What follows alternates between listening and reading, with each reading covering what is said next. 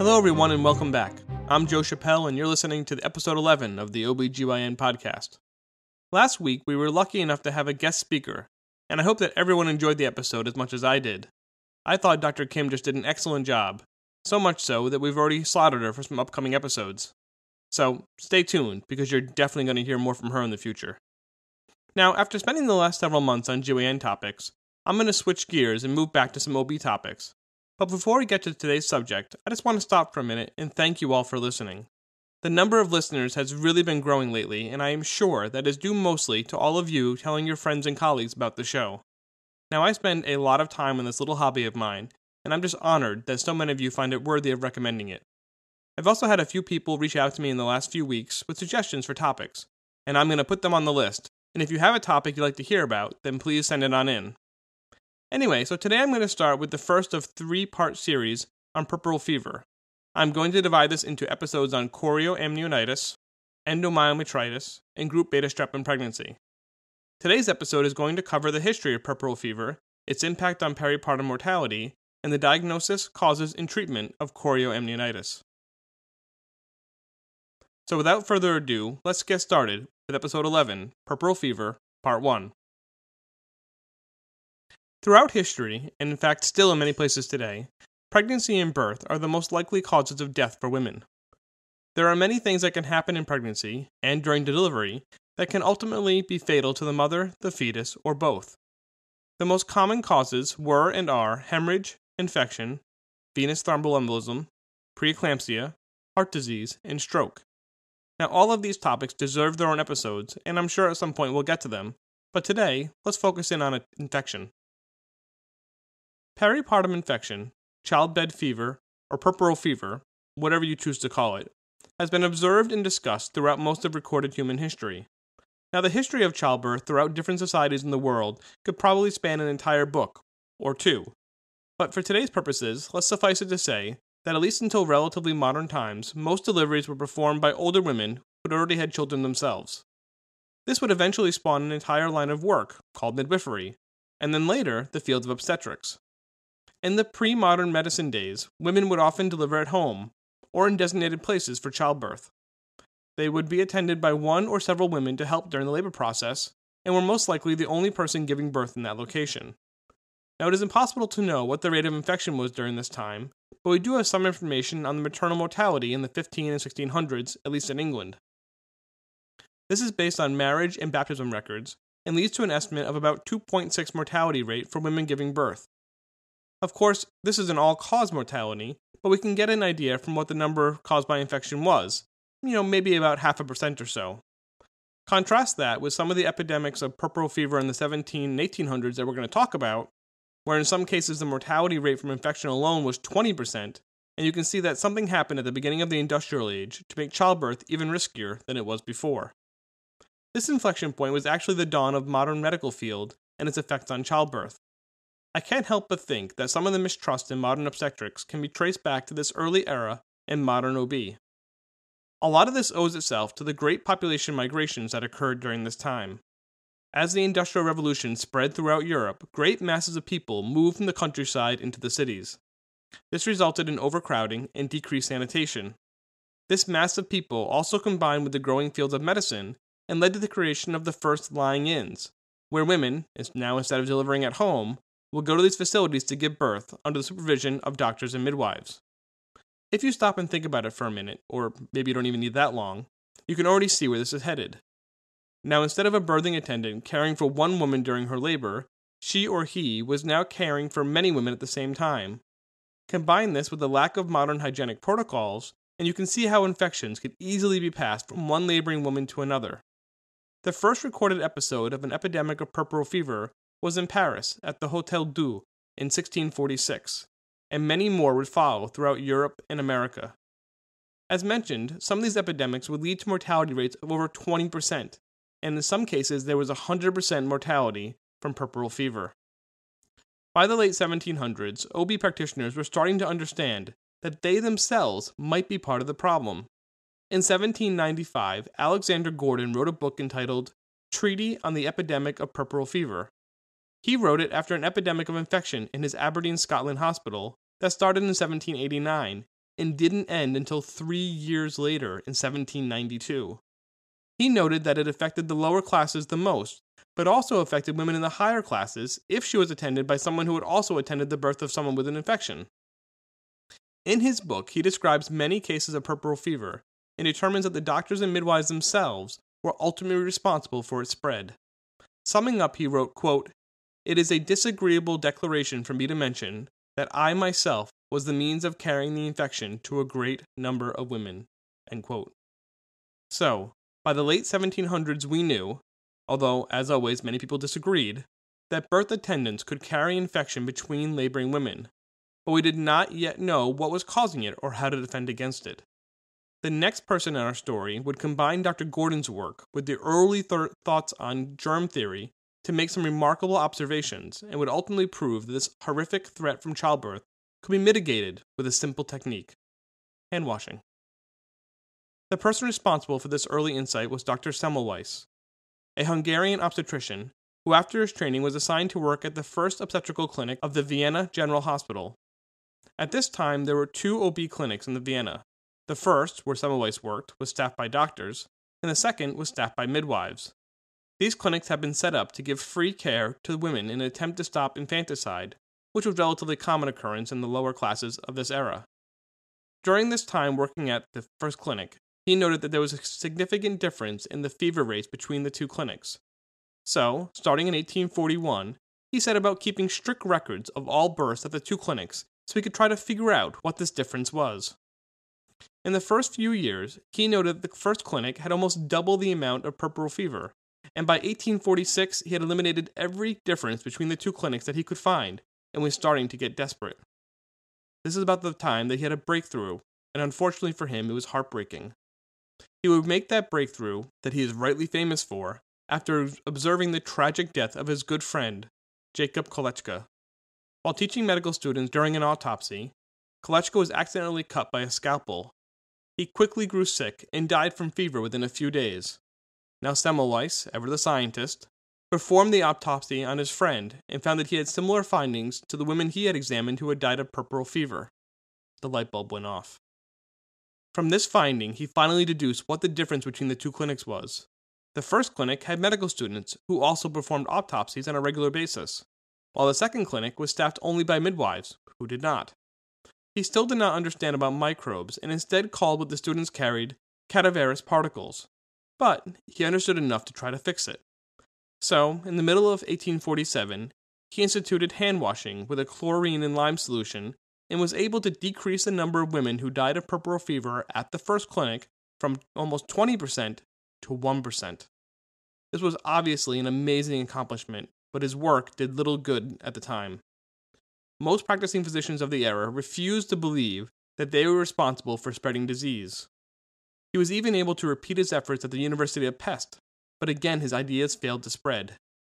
His failure to convince others seemed to combine with a mental affliction of some sort, and by 1865 his behavior was noted to become increasingly bizarre, and he frequently lashed out at his critics, even going so far as to accuse them of mass murder by not accepting his findings and washing their hands.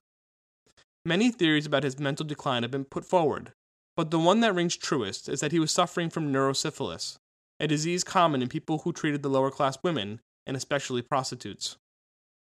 Whatever the cause, by 1865 he was committed against his will to a Viennese asylum. On the first day of his captivity, he tried to escape, and was beaten so severely by the guards that he died 2 weeks later. Ironically enough, he died due to sepsis from a gangrenous wound.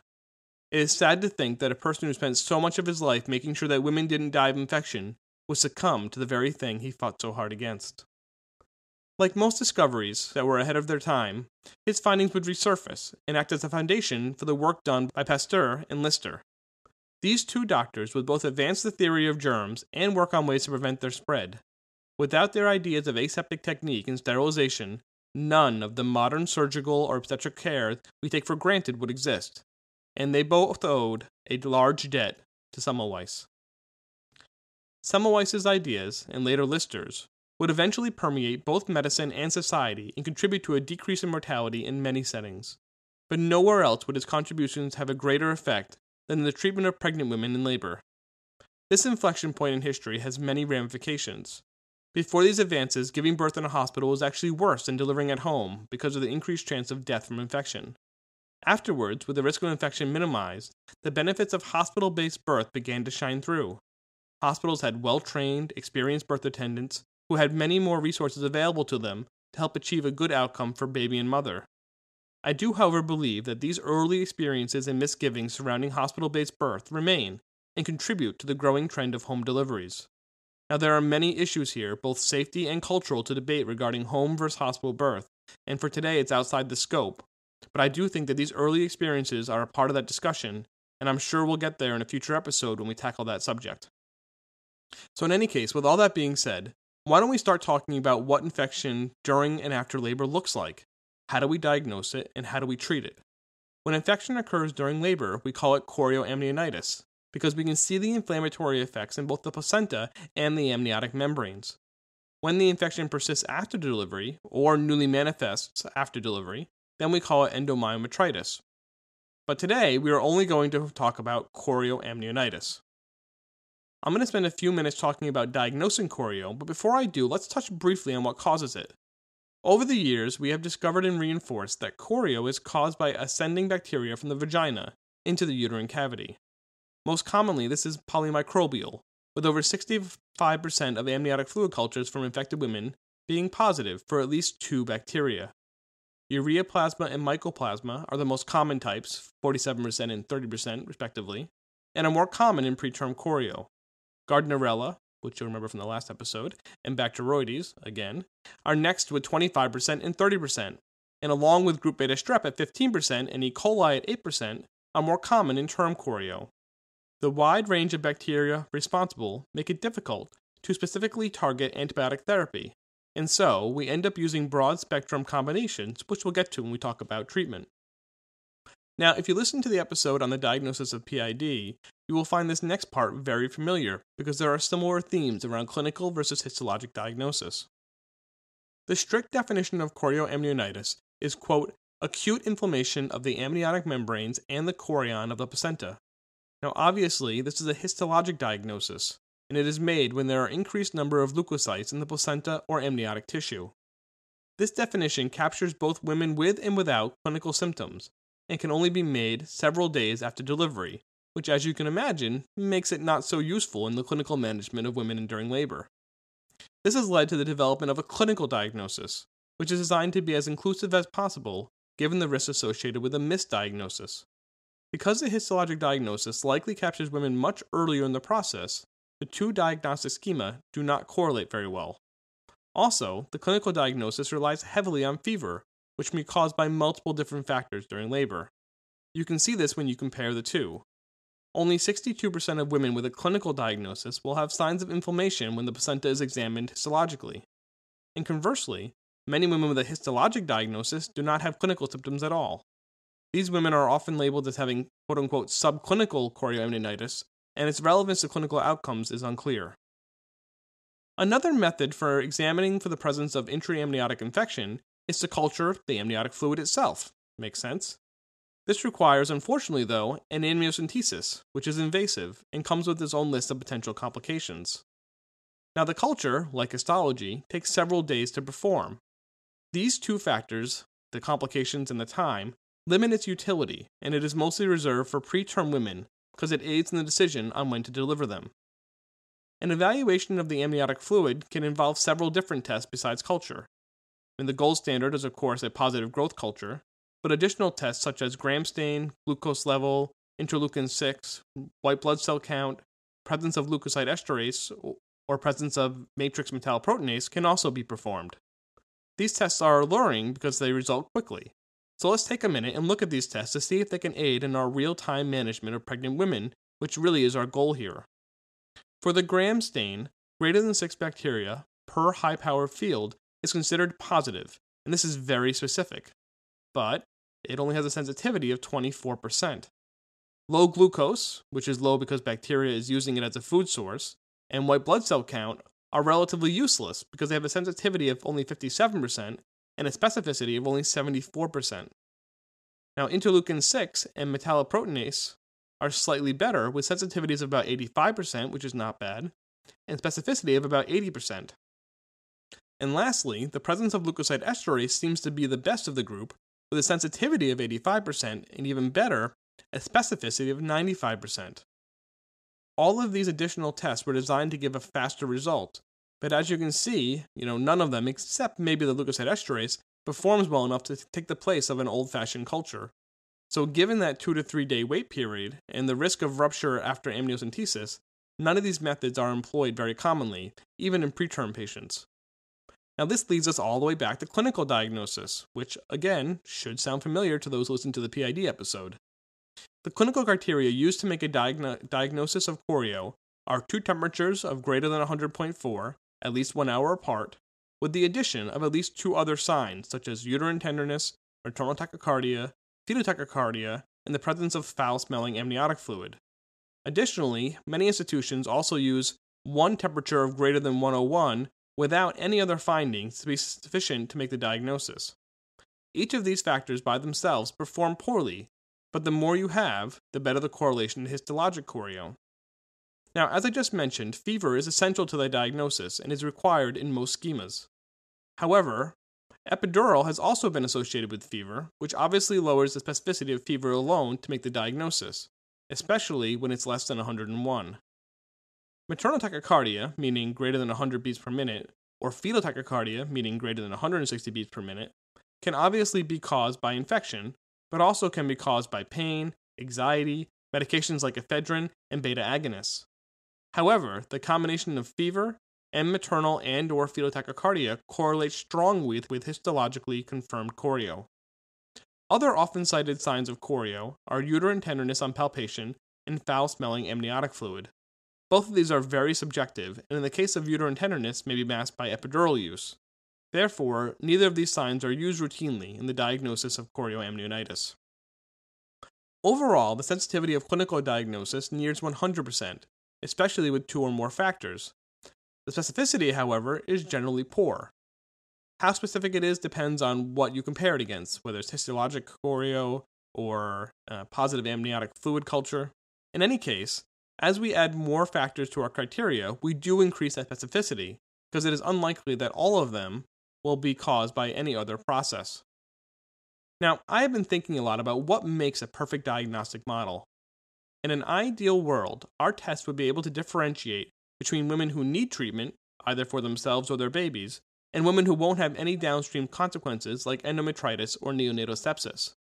It also should be fast, cheap, and reliable.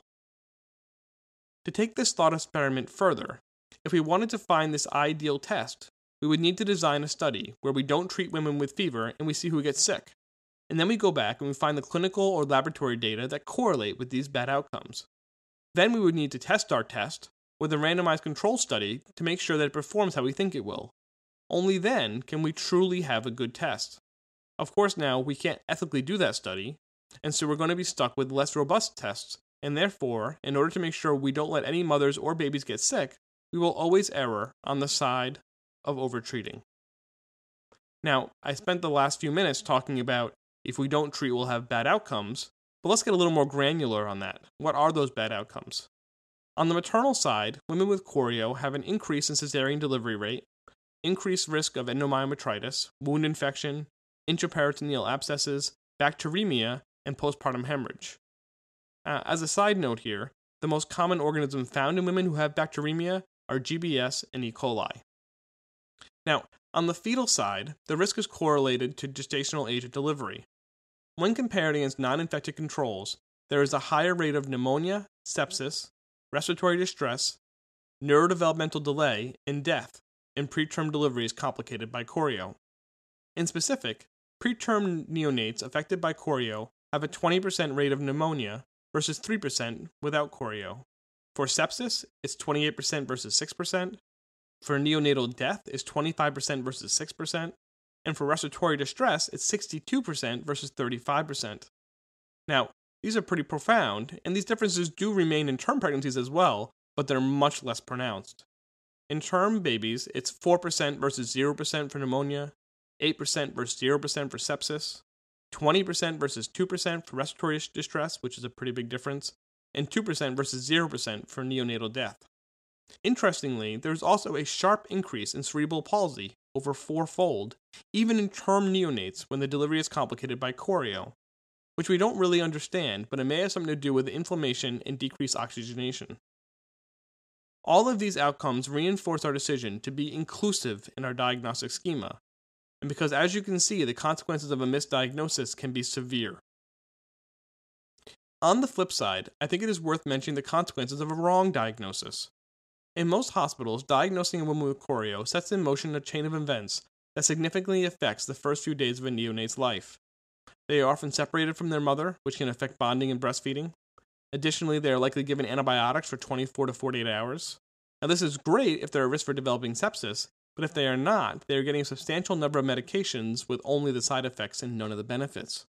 Now, this is not to say that we shouldn't treat these women and babies, because the consequences, like I said, of a misdiagnosis seem more severe than overcalling it, but rather we should not be happy with our current diagnostic schema. We should continue to try to find better methods for accurately determining who needs treatment. Now, thankfully, treatment does substantially decrease the likelihood of all of these bad outcomes, with one study demonstrating an 80% reduction in neonatal sepsis when women were given timely intrapartum antibiotics. So what do we treat these women with? Well, as I mentioned earlier, we need to choose something that's broad spectrum, given the multitude of bacteria involved. The time-honored regimen is ampicillin every 6 hours and gentamicin in either a Q8-hour or a Q24-hour dosing schedule. Clindamycin is then added to this regimen if a cesarean is needed for its anaerobic coverage. Now, obviously, this is more for maternal rather than fetal benefit. This regimen has been compared against ampicillin and sulbactam, or cefotetan, which both should deliver the same antimicrobial activity. Now, these studies are very small, they're not that great, but in a Cochrane review of 11 of these studies, they found that there was no difference in neonatal or maternal outcomes between the different regimens. The review did reinforce that starting antibiotics as soon as a diagnosis was made resulted in much better outcomes than waiting until after delivery to start them. So, although the type of antibiotics are relatively agreed upon, with most protocols still favoring the AMP and GENT route due to its cost and availability, how long the antibiotics should be continued after delivery is a little more debatable. Some people recommend continuing it for 24 hours, while others recommend only one additional dose.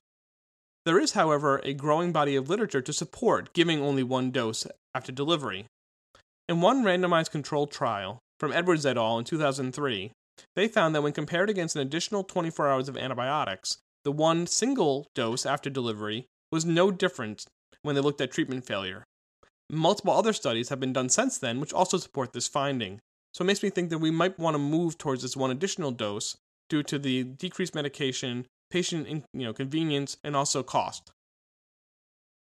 In either case, though, studies have been done that show that there is absolutely no benefit to giving a prolonged oral course of antibiotics after delivery, whether you do 24 hours IV or only one dose.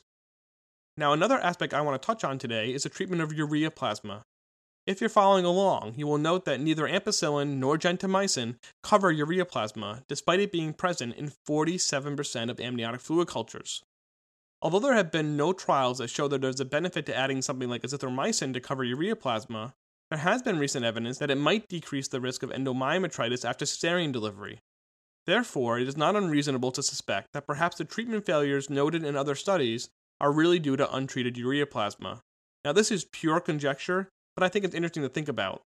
For homework, you can all think about how you might design a study to determine what percentage of treatment failures, if any, are due to urea plasma in this population. To sum up the treatment of chorio, you should begin broad-spectrum antibiotics as soon as the diagnosis is made. They should be continued throughout the labor, and at least one dose should be given after delivery. The time-honored choice of antibiotics is ampicillin and gentamicin, with clindamycin added for cesareans. Now, there is no reason to think that other broad-spectrum combinations won't be effective, but AMP and GENT are cheap and do have relatively low side effect profiles. Gentamicin, however, does have a risk of nephrotoxicity, and alternatives for gram-negative coverage should be entertained in women with pre-existing renal disease. Now that we have covered treatment, let's talk about who is at risk, and whether chorio can be prevented in the first place. Some of the risk factors are pretty obvious. These include length of time in labor with ruptured membranes, length of time pushing, number of vaginal exams, and use of internal monitoring. with length of rupture being the highest conferrer of risk. These make clinical sense because they involve giving more time for bacteria to ascend into the uterine cavity, or giving these bacteria help in getting there. Other risk factors include GBS colonization and a diagnosis of bacterial vaginosis. Again, these make sense because GBS is a major cause of chorio, and the polymicrobial overgrowth of deleterious bacteria associated with BV would make infection more likely. These risk factors give us a jumping-off place for looking at preventative measures. We need to divide this next section into preterm and term. For preterm rupture of membranes, which is a whole nother topic, it is recommended to give ampicillin and azithromycin to help prevent neonatal sepsis and to delay the onset of labor. Now, we're going to cover this in a future episode, so I'm not going to go into it too much, but the evidence for that is pretty strong. For term women, prevention really comes down to limiting cervical exams and internal monitoring. Now, this is not to say that these should not be done if clinically warranted, but just that we should think about whether we actually need that intrauterine pressure catheter before we place it, and only examine the cervix when we plan to use that data for management decisions. When looking at the length of rupture, we need to weigh the risk of aggressive augmentation of labor versus the risk of developing chorioamnionitis. Most women with premature rupture of membranes will go into active labor within 12 to 24 hours, while augmentation can lead to an increased number of cesarean deliveries. In healthy pregnancies, without sign of infections, we should really consider limiting exams and allowing women time to enter labor naturally, especially in GBS-negative women. In GBS-positive women, we should start penicillin immediately, or the appropriate antibiotic for penallergic women, as this has been shown to dramatically decrease the rates of GBS sepsis in neonates. For women who are GBS unknown, we should start considering penicillin after 18 hours of rupture of membranes due to the increased risk of neonatal sepsis with prolonged rupture. Now, we're going to talk about GBS screening and treatment in part 3, so I'm going to leave that there for now and move on. As for BV, there is only a little data, but it all suggests that even though BV is correlated with chorio, that treating the BV does not reduce the risk of preterm delivery or infection. Now, this is a little confusing, and the data here is severely limited, so I would consider the jury still out on this, but it is something to think about and to look for more information in the future. All told, the prevention of chorioamnionitis in term deliveries boils down to using appropriate treatment for group beta strep, limiting exams, and the judicious use of internal monitors. Chorioamnionitis has been with us since the dawn of the human race, and continues to be a major factor in maternal and neonatal morbidity and mortality. In the developed world, it can be and is controlled with antibiotics, but in less resource-rich areas, it remains a common threat. There is still a lot to learn here about the disease process and which mothers and babies may benefit from treatment. Now, I touched on it briefly, but again I want to go back, because maybe there's a downside to treatment. Dr. Kim spent some time in the last episode on BV talking about the microbiome. As she told us, the research into microbiome continues to show us how important it is to overall health. Giving women and their fetuses large doses of antibiotics most certainly alters their microbiomes. How important this is and what effects this may have are completely unknown, but I think it's worth thinking about as we continue to tease out the best diagnostic criteria, and hopefully we'll get closer to our ideal test. Until then, we must continue using the methods available to us, but never forgetting their limitations. We must also remember that just like the obstetricians that Semmelweis was trying to educate, that we, the OB providers, whether they be doctors or midwives or other, by our actions contribute to the problem. Just like those doctors, we do what we do because we think we are doing best for the women under our care. But we must remember to periodically challenge our firmly held beliefs and not be afraid to change our management when the new data is presented to us. Just think of how many women and babies would still be alive if people had listened to and believed Semmelweis in the mid-19th century. So for now, I implore you all to evaluate the need for each exam or monitor, and to carefully consider when antibiotics are needed. Our interventions, and sometimes our non-interventions, can substantially affect the life and health of mothers and babies. And as new techniques become available, we should be ready to consider and implement them if we feel that they will help us achieve our goal of ensuring the safety of pregnant women. And with that, I'm going to bring this episode to a close. I hope that you enjoyed this discussion about this small portion of puerperal fever, and I hope that you'll join me in a couple weeks when we come back to discuss the second part, endomyometritis. But until then, as always, thanks for listening.